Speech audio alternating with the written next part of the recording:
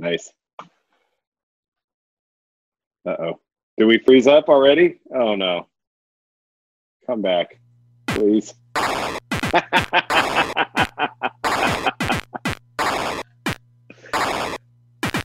You there? Are we still there?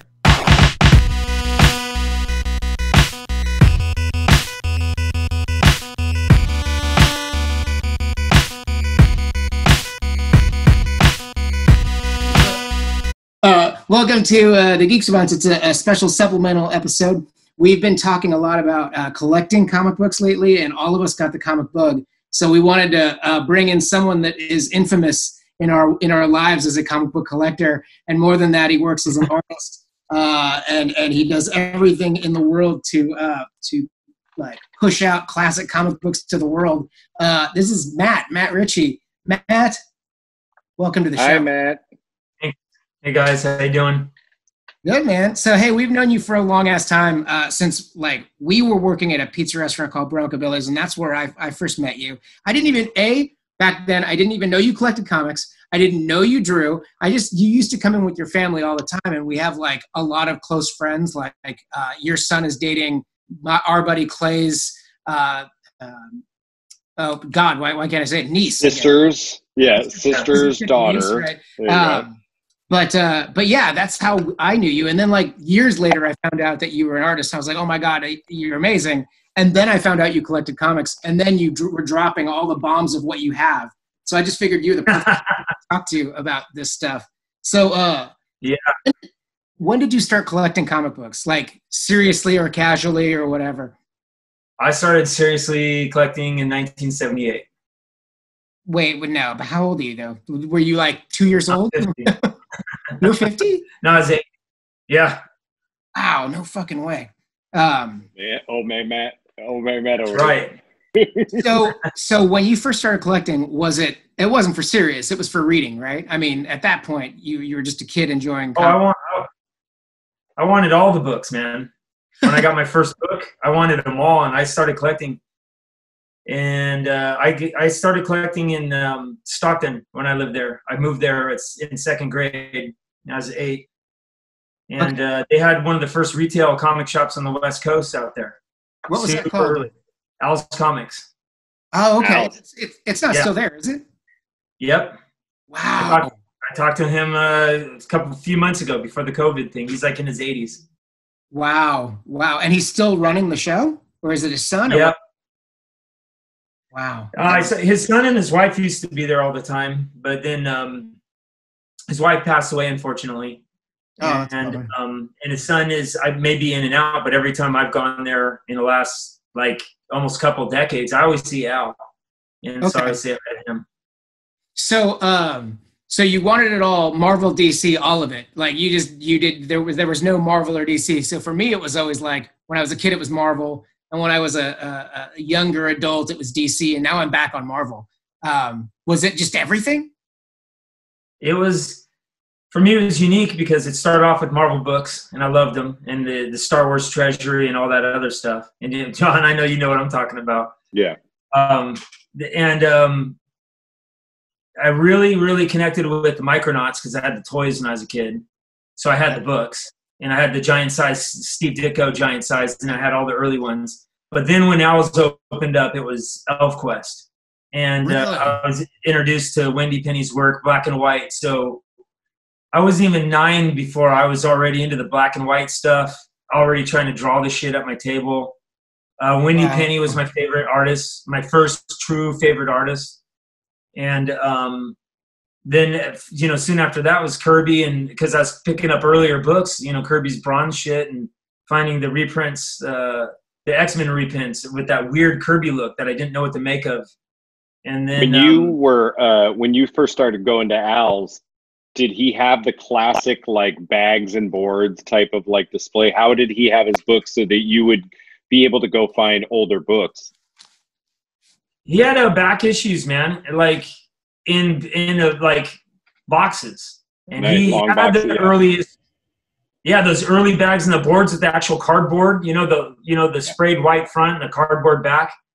So I have really old bags in my collection. I've been changing them out with those old books. but it was the first like legitimate retail shop. They had a ton of like models and D&D too, which I loved buying D&D stuff there too. But comics were, you know, that was it, man. That's the shit I love the most. And I was buying everything. Like that history that little like brief history of who you were collecting when you were younger.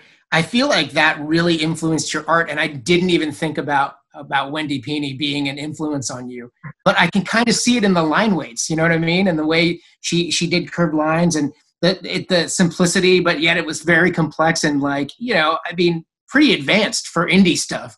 And then everybody. Yeah. Yeah. So, so you've been collecting for years and years. How big is your collection? And what are you in the hunt for now? Like, what is the shit that you're searching for all the time? Silvers, mostly, and bronze. But I don't buy that many books. I don't buy a lot of new books. I read them trades a lot if I want something like that, or my local comic shops. They're some of my best friends, so I'll read monthlies in the shop and not have to buy them. But man, what's that local shop again there, Matt? Crush. Yeah. Crush Comics. I used to work there. I worked there for fucking years, like 15. You worked for Mike, yeah. Yeah, I did, and that was interesting. I'll say that's as far as I'm gonna get. That it was interesting. I've known Mike since he opened. I was in that shop second day it opened. I knew Mike's friends who he worked with at the San Leandro comic shop. Yeah, so I've known him for like 30-something years. So you knew Bobby the K. You knew John Watson was the owner of the comic shop, and then there was Crush. Yeah. And then there was oh my God, there was one other guy, Scott McAdam. The Clay's Comics on A Street I went to too. That's where I met my wife. Wow. I worked at Comic and Card Vault on Mission when I was in college, and that was a real small shop. Every story so far is like you met your wife in a comic shop. Your entire life was influenced by comic books and D&D. That's awesome. So is there a book that you're looking for that you're like, man, it's so for me, I have like one book that's like I say would complete my life, but yeah. I would just get it and then go on to the next one. But for me, it's like Daredevil 1 is like my shit because he's my favorite character. Or I mean, you could see. Oh, he froze it. I collect a lot of like keycap stuff. I just love Captain. But is there a character or anything that you're like into? Look, that poster I got at Crush Comics. So that's been with me since 1990. That weird poster, that Sienkiewicz poster. But it is a Sienkiewicz poster. Yeah. Is there a book, or is it just open? Yeah, I got a book. I need an X-Men 4. Then I have completed my sub 15 run. Then I'll have X-Men 1 through 15. And the 4, I've had opportunities, but I've never kind of landed on the right grade at the right price. I'll get it. What's 4? What are they doing 4? First Scarlet Witch, first Quicksilver. Oh, I love that one. I love that one. That's so good. That's a classic cover. That's a great book. Everything about that book just I love it. By me, man. It's so good. Second most expensive book in the run, though, man. That's why it's hard. And it's not going to get any easier because they're making that Scarlet Witch show too. So like that, now that that's coming out, people are like trying to get that book actively. Do you remember a time like when collecting back issues was easy? Like not expensive, and like guides came out once a year and there was no internet. It was way fucking easier. Okay. Yeah, I'll tell you. Here's an example right here. And I was glad, even though I was broke, I was in college and I've always made my own money. I bought my own comics since I was a kid, working. And I got a paper out at 11, so I never stopped working from the day I was 11 till this moment. But yeah, I was collecting back issues, and I grabbed this one for $50 in San Jose. Nice. And oh my God. I got it, it's a pretty low grade, but and it's got a slight restoration of a little bit of glue on the spine, which I could actually get removed, which I'll probably do that and get it regraded. Wow. But it's worth a whole lot more than $50 now, even at this grade and restoration. So I was buying some back issues in the early 90s when I had a little bit of money. but the big thing I was buying was original pages. Yeah, and that's Matt has a like, Matt. I haven't seen him, but Matt has an incredible original page collection. I know if you go to Keys and Grails, and my page, because I have my Rat 136 art page, my main page. But I started Keys and Grails for my comics. You go there, you'll see some of the page. Periodically, I put the there you go. Yeah, there you go. Periodically, I put up pages. So and I what I love about this, it too, is that's your artwork in the price. The corner boxes. Corner boxes. Yeah. So that's your art as well, which I drew all the corner boxes for every single post. And how far ahead do you work on these? You don't have these heads at the ready, do you? Because I know that you've done like so many. There's so many of them. Yeah, Matt. It's so much work, man. I can't, and it's not and I have projects and show commitments and all kinds of artwork that I'm doing while I'm doing this. So this is like, I try to get ahead of these, but this is like a tremendous amount of time, you know? How often do you post on Keys and Grails? Is it once a week? I try to do 6 times a week. What the fuck? How do you have time to be drawing all those corner boxes, man? That's crazy. Well, you're doing it in your iPad? Yeah. Okay, good. Okay. Yeah. Okay. And they take an hour or 2, 3 hours a pop, depending on how much I'm drawing for them and stuff like that and how complex they are. But I'll do them before bed after I've worked pretty much all night in my studio. And then I'll sit down watch a show and just bang them out, or I'll bang them out during coffee or something, just to get a kind of a jump on my posts. So Keys and Grails is really interesting because I've noticed that you really jumped into this like hardcore, and like what brought about that? Just all of a sudden, I noticed that all of a sudden, maybe like last year, maybe it's been about, hi Marcy, it's maybe been like about a year or two, but you really kind of like turned and went hard back into the life, if you know what I mean. And like all of a sudden you were like, because I know you were not like spending money on this stuff, and then all of a sudden I noticed. I've always been spending money on this stuff. It's well, just, you now are really like in hardcore. You're hardcore now. Yeah, last few years I've started getting back to investing in books, like really dropping big money on books. Right. And is that what I've never not bought books. Yeah. Yeah. Where did Keys? I think the Keys and Grails has been a way to display it. Keys and Grails? Yeah. Keys, everybody knows a key comic is an important moment in comics. And, like a key issue. Everybody's looking for key issues.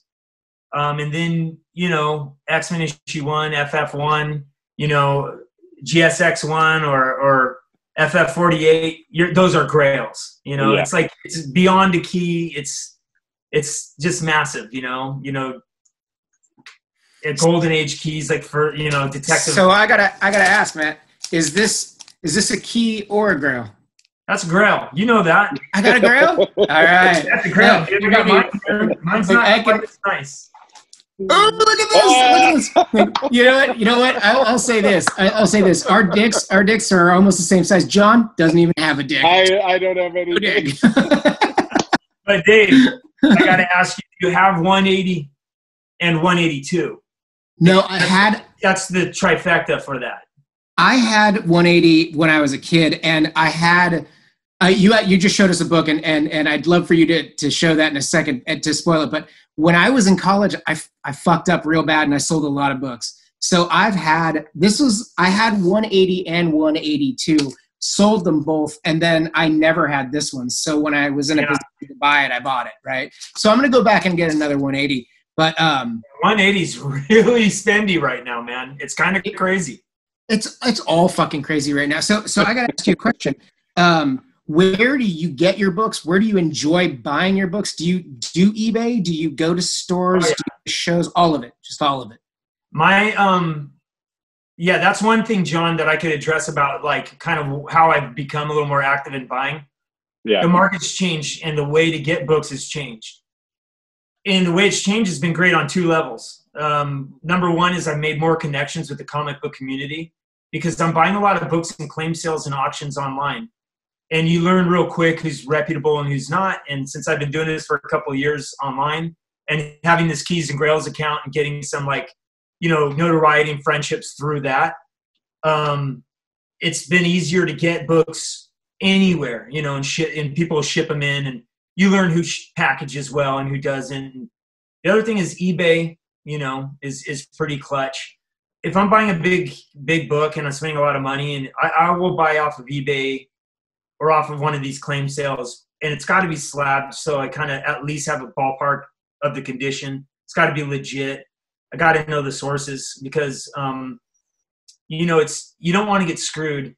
And then for real big books, I actually have a good friend who's got a monster collection that would make us cry. And he does a lot of like comic brokering for me. Like he'll broker deals for me. He knows who's super legit, what they want. He helped me get that 181 in a clutch time from a dude who was willing to break off a deal. So through that guy and a source like that, I will go. That's when I get the big books. But if I'm spending under up to 1,000, I'll do it pretty much through the eBay or the claims. If it's going over $1,000, I kind of want to talk to people. And the Berkeley Comic Show, the specifically the one at the Berkeley Adult School, shout out to those dudes. That's the most legit show for book buying you could get to in the Bay Area. They have you want an AF-15 or an FF1? They have tons of them to choose from. I mean, the biggest players go there, and it's just like ridiculous with great books and nothing else. Only book dealers. That's all they do at BerkeleyCon. So when you're so I guess at auctions and claims, there's a level of negotiating. Are you like a hard negotiator too? Do you go to like the shows and you're like, I'll give you this for that, or yada yada? You just go. I go back and forth a little bit, but no, I understand the market enough to know that I'm not trying to really. I try to drive it down, but I ain't trying to hound and sure. Really go too much. So I'm right in the middle with that. I was always afraid to do that, and I was always I was just kind of wary of it because I wouldn't want someone to do that to me. But if I see something that's like inflated or something that like that, now that's the other thing at that Berkeley show. Is it competitive? Is it like do other? Yeah. She got that teepee? She got the teepee in her? She got toilet paper? What's she got? Yeah. Oh, okay. Yeah. We're good on TP. Okay, good. I'm worried about you guys, so I got all these comments in case you run out. Okay. Hey, now wait, I wanted to ask. I was afraid. Go ahead. I was going to ask, this goes to both of you guys, and I mean, now it has like grading has to have like changed kind of, or slabbing in the sense has to have changed how you can buy these books now, right? I mean, you feel better about buying it if it's slabbed, right? Are you scared? Matt, do you even buy books if they're not slabbed? Oh yeah, I get raw books all the time, but I don't buy raw books over a certain price without actually being able to handle the book. If it's under $100, then I have no problem kind of, buying something off of eBay or off an auction or something. But I get my best raw books from my local comic shops, which is Crush and Cape and Cow, which are the two books that I go to the most. Yeah. And that 181 I got from Aton at Cape and Cow. Oh yeah, Aton's the best, man. Well, he's great because like I've known him for years, but he's also the guy that is really involved on Instagram and social media. So if he sees a post from someone that's like, I want this book, he's like, I got that book for you if you want it. I'm like, that's a dream come true. And I didn't have to, it wasn't hard at all. The hardest part was spending the money. And like, I thought I'd have a harder time convincing my wife, but she was like, fuck it, man. You've always wanted that book. It's your money. I don't give a shit. And I was like, okay. I think it comes from not having kids. Like, I think if I had like a young kid, she'd be like, no, that's like, $2+ grand that could go towards that, Well, my kid makes his own money and he's a grown person. So now let's talk about, can we talk about Miles a bit? Like he followed in your footsteps too, right? He's doing art. He's killing it. Yeah. Yeah. I think I once told him that I'm glad I don't have kids, but if I did have kids, I'd want that kid because he's just fucking super cool, super talented. And he does his own thing, right? So is that how he's making money now too? Like you say, he's got his own money, he makes his own money. Is he doing art full time? Yeah, well, almost full time. He spends some time in LA working at a special effects studio. Okay. And then he does art he does great with that. We just had a father-son show. He did really well with that. And he's been doing a lot of group shows. Yeah, showing at a level that no kid his age should be showing at, that's for sure. Yeah, yeah. Well, how old is Miles? He's got friends, and he's A, talented, and B, he's got friends in high places. So he's got a lot of opportunity, and he's using it really well. Yeah, didn't he do a skateboard that like a Spider-Man skateboard that what's his name? Tom Holland has, yeah. Tom Holland has it, right? That's fucking cool. Yeah, he's 21. Wow. And that's all wood too, right? Like most of his stuff is woodcut. Yeah, it's crazy. And then you do stuff. You do like miniature stuff, but you've done some larger size stuff. I've done giant things. Yeah, I go from huge to tiny and back again. So, and everything in between. Yeah. I mean, I've seen some of your collections, the tiny guitars that I'm like, man, I want one, but I just want all of them. So it's kind of. Well, they're all together in one ginormous 7-foot guitar. So. Oh, it's so crazy. That's a huge. Oh my God. Oh, so, hey, Matt, did you finish? You're finished with all your heads, your Marvel heads that you were gonna do, your little ones. They were in mine and Miles's last show at Spoke Art or Recess. Oh, dude, I remember when you started that. I saw that up at the show, and I was like, oh, dude, I can't believe you finally called it done. You were like, I'm done with these. I called it done. Yeah, at about 180. So how has the COVID thing affected your art at all? Is it are you just doing everything online, or are you like, because I mean, you do a lot of gallery shows too, right? I mean, so that's all done for now, right? No, we actually had an opening in March on the 7th, and it was Miles and I's second father-son show together. And the opening was insane. I mean, I thought it was going to be dead because the COVID thing was starting to ramp up, but I mean, there was a big line to get in. It was insane how many people came through all night, super slammed. And soon after that, they kind of closed the doors because they had to, and everything went online. And then our next show, I didn't know what was going to happen. And our next show is this Miyazaki tribute show. And we've been doing that for years, Miles and I and a bunch of other artists. And this year is special because Abrams released a big coffee table book, gorgeous. And Miles and I were going to fly out to New York, go to the show, do book signings because we're in the book and stuff. And all of a sudden, the whole thing stopped.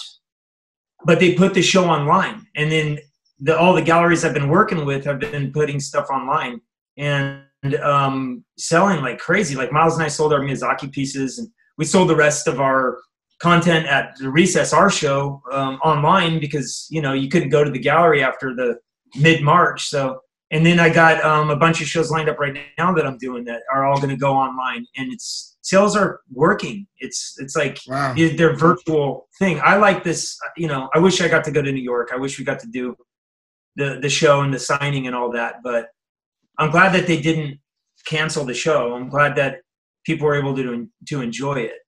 So it's just kind of changed that thing. So it's all online until we could get people back in, I guess, the galleries again. So. Yeah, but I guess that's true that the work doesn't stop. And for some people like John, the work started again. John started fucking commissions. I'm like slow clapping, proud of John for fucking turning it out. Hey, quarantine. Yeah, I mean, but it's true though. The work hasn't stopped. I've gotten a couple of writing gigs, and it's kind of, I don't want to say it's easier. It's still uncertain as to what's going to happen with comic books. But it does feel like everyone needs entertainment and content, and they need to enjoy what they love. I mean, if you told me that I would be in quarantine and sitting around buying old comic books, I would have been like, fuck you, no way. But here I am. So show us another book. I told you to bring 3. I brought a couple to show, but I wanted you to fucking to show us a book or 2. Yeah, I got so many around here. So I brought out the Hulk. The 181.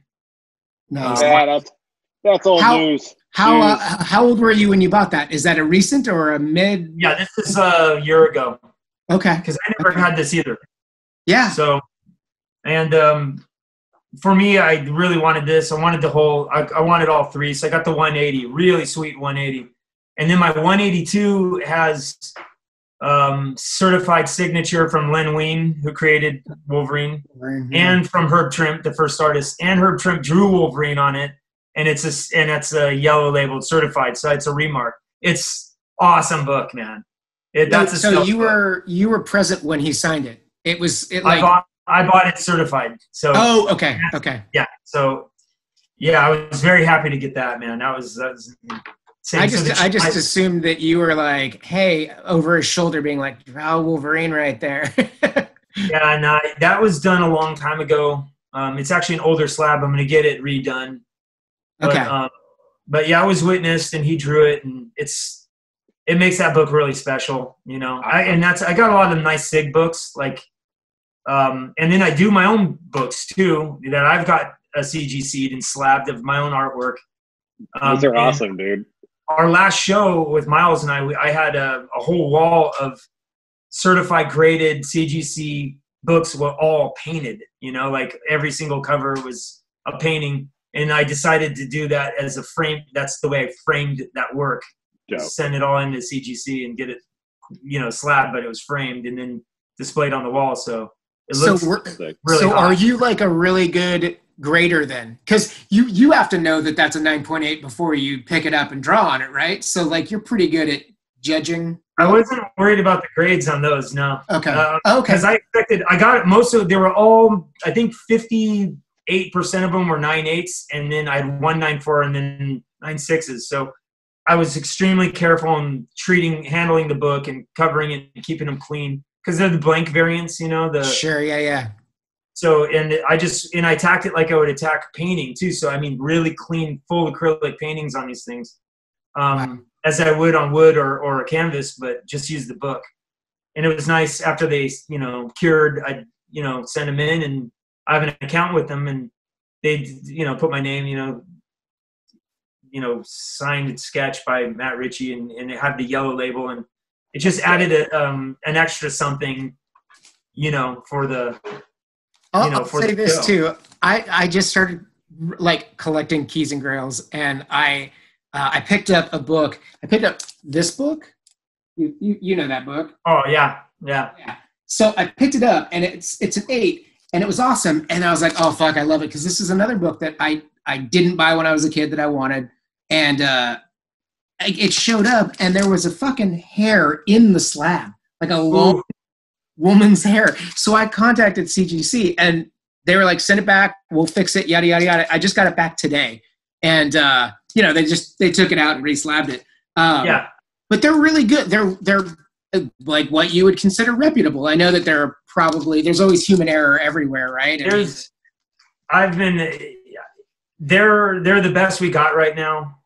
I tripped because I drew did a painting on Marvel 1000 of Jack Kirby. I did a Jack Kirby and a Stan Lee portrait on these Marvel 1000s. I sent the Kirby in, and he got a 9.8. And I had spilled paint on the cover of that thing, like a big blotch of black paint, and the white of it. And seriously, X-Actoed, scratched out, smoothed it out. Wow. How they got a 9, that was not a 9.8 book, but I got a 9.8 on it. The Stan Lee book is flawless as far as I can tell, and it was a 9.6. And then I did a variant cover for Vault Comics, and for one of their books called Sarah. It's a beautiful book.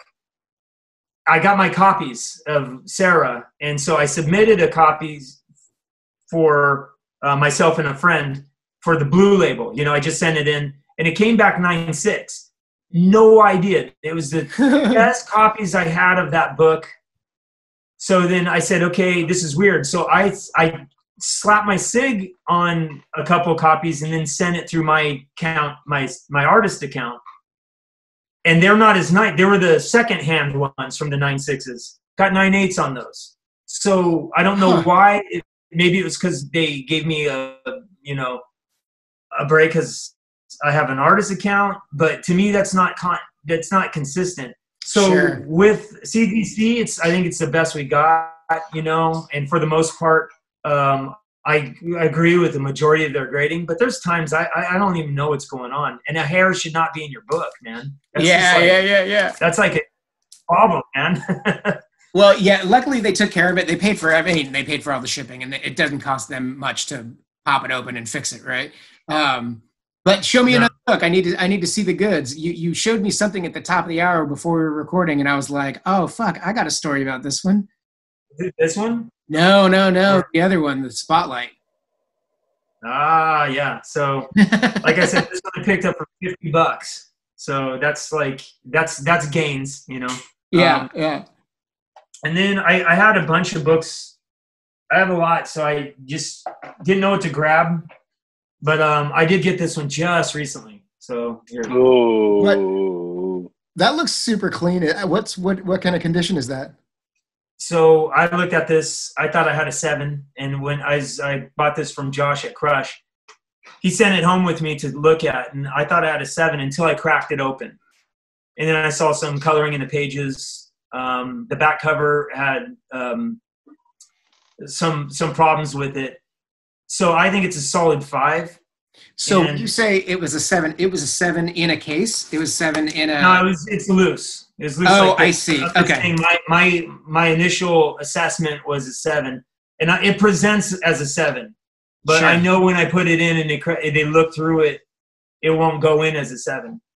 Right. So we negotiated a fair price for this. That's closer to what a market value would be for about a 5. Okay. And this is, to me, a great 5 to get, because I like books that I get that are lower grade and more affordable. But when you have a situation where the cover is so pristine, it presents like a higher grade book. Right. You know, so and then oftentimes you get a better value from a mid grade book if it does present higher. And this one is really, really sweet. So that was another book I had when I was a kid, and I sold it. I sold that and Astonishing Tales. Is it 25? Is that Deathlock? Oh yeah, I just got one of those slabbed and in 7.0. I'm in the hunt for that again, because I had it as a kid and I love Deathlock and Perez and all that. I mean, just that cover is so fucking striking. I need it. Perez's very first published work too. Yeah. Yeah, I mean, which is kind of a dick punch in a way, because I would have loved it if it wasn't his first, but I just love Deathlock, right? But now it's even harder because it's his first work. So, well, he's having a signing coming up too with CGC, so all those books have gone up in price. Is that what's going on? Yeah. Okay, I didn't know that. See, send them into CGC from the in-house, so they're buying them at an inflated rate, and then they're sending them out. And that's a hard book to get at a good price right now. It's kind of and in good condition. Like a lot of the books in that time period are just fucked. Like so many people didn't really give a shit at that point. So do you buy? Do you trade? Do you sell? Do you or do you keep it all? Like when you buy it, are you like always in the hunt to upgrade, or do you care? I put a lot of books in with Josh at Crush for commission. And they're mostly books that are in that kind of like. One book I let go into that commission, though, was a Thor 337, the first beta. Yeah. I felt weird about that one. So I actually went and got I bought it, and I bought it in a super high grade signed. So I just said, all right, I'll let that one go, but I'm going to get it back better.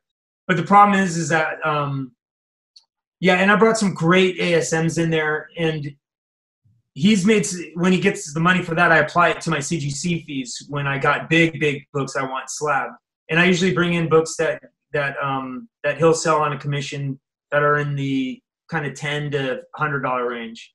Okay. And I brought a lot of books in there for him to do, and then I just say keep it all, and then we'll get that back when I give you a stack of books to go into CGC to get graded, because it's very expensive to get books graded. Yeah, totally. Well, we got to wrap up soon, but before we go, here's my one good book. Here's my one good book. This is it. I got my Marvel Comics record and my Avengers 4 reprint from this record. That's it. I love that you got the record with it. That's the best part. It's so awesome. Well, dude, Matt, I bought this at an estate sale, right, for like $3, and I was hyped because I was thinking, there might be some samples on this thing. And then I'm like looking at the back, and it's like, it comes with a comic book. And I'm like, let me see. I was at home, and I'm like, well, let me see if the comic's in there. And sure enough, the fucking book is in there. It's a fucking badass. And it's a fucking 8.5, which is crazy. Dude, if that was an 8.5 and it wasn't the record reprint, that would be like, I know. That's a $4,000 book if it's the actual not record reprint. That's like, I had my eyes on a 7.0 and that was over $3,000. What's rad about this though is that, I mean, for a reprint, dude, it's 5 years after this issue originally came out. So I mean, not like 15 years. I mean, this shit is like hella close to like the time this actually dropped, you know? You know what's crazy there, John? It's still worth some. And you know what's crazy too is it's only in that condition now because it was sandwiched in that fucking. Oh, dude. So I pulled that thing out. I was like, oh, look at this thing. It was like in perfect. I was like, this is incredible. Yeah, that's awesome. Yeah, that's great, man. Yeah, I'm actually my one good book. That's my one good book. Yeah, I bought it for $3. Avengers 4 is in my list. I'm trying to think of other books. Ooh, hey Matt, what about a Ninja Turtles? You got a Ninja Turtles? I got a 1, yeah. First print? Third, and then I got a second. I got a second print too, but they're both super high grades, 9.8. Nice, cool. So Matt, thanks for joining us. So tell us, where can people find your artwork, man? Okay, Instagram @RAT, like a rat 136. And then Keys and Grails? Grails. Yeah, and just like it's spelled. Keys as in like a lock, and Grails as a goblet. Keys and Grails. As in the cup of Christ. Right on. Well, dude, it's been awesome having you on the show. I can't wait for people to hear about your addictions and John and my growing addiction for comic books. It's so weird because I've been collecting contemporary comic books. I hadn't thought about going back in time and picking up the stuff that I loved as a kid, but here we are. So it's the most fun, man. And let's stay in touch with this comic thing and maybe collaborate and get some more information shared and artwork and all that other stuff. He's saying he wants to buy that book off me. This is what he's saying. Hey, let's yeah. When we weren't recording, do you have any variant covers you need done? I work for comics. You work for comics. There it is. I love that. Cool. Well, hey, we'll keep in touch. And please, you can be on the show anytime you want, man. Man, I appreciate you guys, man. Great seeing you guys again. Hey, thanks, buddy. It's good to see you. All right. We'll catch up with you soon, buddy. All right. All right, buddy.